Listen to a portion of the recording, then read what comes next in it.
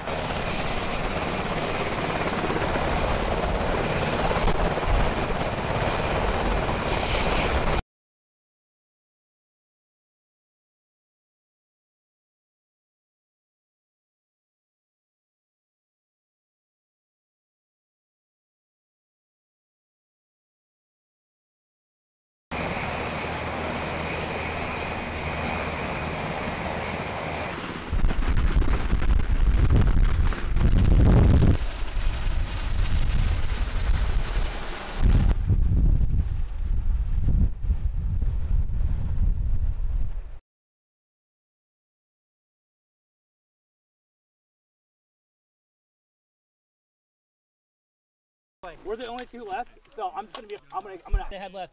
What? What'd you say they had left? They only have an 18. No, I'm not. All right, it's gonna have to do. I know. Access to the road. Push down, push down, push down. Hey, push to your left. Push to your left. Push to your left. At the tip of Simon Douglas head to the right. They're right there. Hey, slow down. Slow down. You're almost out of hand. 1-7. I sustain a gunshot. 1, 2, 3.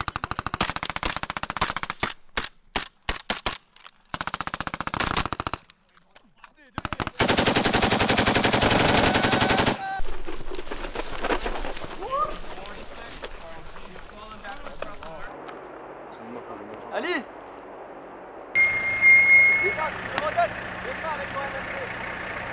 Franchement-toi là-bas parce que le véhicule va nous tirer dessus là. J'arrive pas à voir ce que c'est.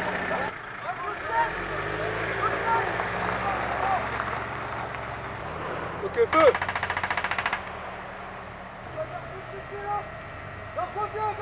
Go! Go!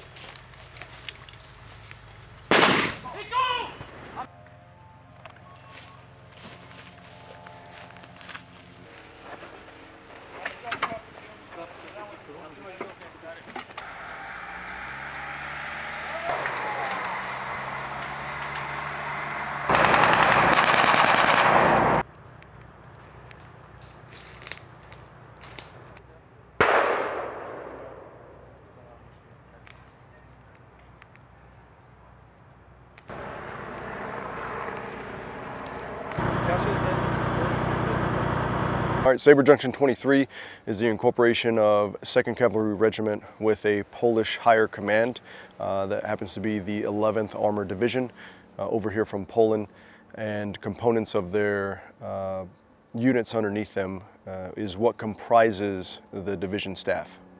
So the interoperability piece is what we're trying to get after. How does a Polish headquarters command and control a U.S. Cavalry Regiment with other multinational partners within that regiment as well?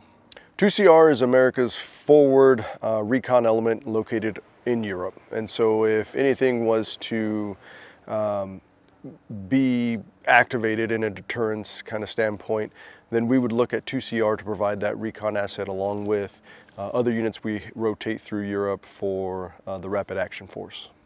So exercises like Saber Junction allow us to provide that environment where a U.S. Cavalry Regiment and a Polish division can have the decision space and understanding between each other, and how that division would answer to a multinational corps to meet the needs and provide those trained and ready units to defend Europe.